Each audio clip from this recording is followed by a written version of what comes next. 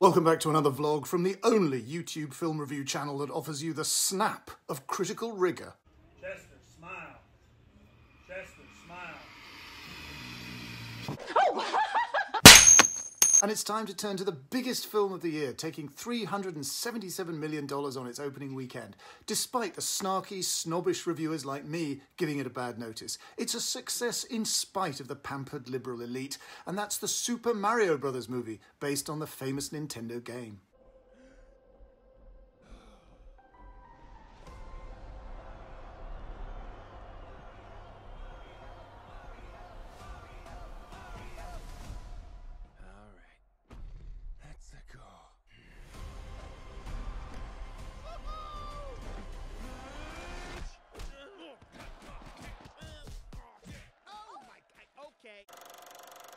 Now, films or TV dramas based on games don't have to be terrible, as proved in various ways by Dungeons and Dragons, Honor Among Thieves, and there was also The Last of Us.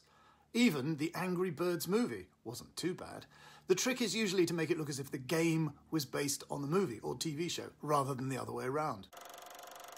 But the Super Mario Bros. Movie is absolutely terrible, visually bland in ways that reminded me of European knockoff animations, and utterly inert in narrative terms, with a baffling lack of properly funny lines. Just the look of this film is depressingly bad. It is, of course, based on the global video game phenomenon born in the 80s from Kyoto-based gaming giant Nintendo, with its wackily eccentric idea of Italian-American plumbers, Mario and Luigi, called the Super Mario Brothers. But surely Mario is not their surname, is it? It's like Dostoevsky inventing a video game called The Brothers Dimitri. This movie revives their ancient and surreal quest. Mario, voiced by Chris Pratt, and his brother Luigi, voiced by Charlie Day, are two plumbers in Brooklyn who only do the silly and borderline offensive cod Italian voice for their cheesy TV ad. They find themselves transported into an undreamt-of Oz-type otherworld through the New York sewers. Mario is in the Mushroom Kingdom, where he must gallantly rescue Princess Peach, voiced by Anya Taylor-Joy, from evil fire-breathing turtle Bowser, voiced by Jack Black. But this summary is basically meaningless. There is no plot. There are some zany and ingenious panning right 2D obstacle sequences pastiching the gameplay action as if by accident. But then once the brothers have left planet Earth, the game dimension has to be repeatedly, cumbersomely and boringly crowbarred into what passes for the story itself. And unlike the brilliant Lego movies, there is a fierce insistence on not being funny about any of this.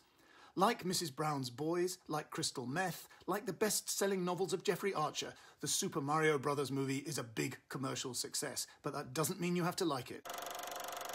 Once again, it is time to lower the curtain on another vlog. Please give it a like and a share on social media, and please subscribe to this YouTube channel. And don't be one of those people who say, oh, I'm not sure whether or not I want to subscribe, or that's surely up to me. Look, you're not impressing anyone with that sulky, brattish approach. So, lose the attitude and subscribe. And also, buy my book, The Films That Made Me, an edited selection of my essays and reviews for The Guardian. See you next week.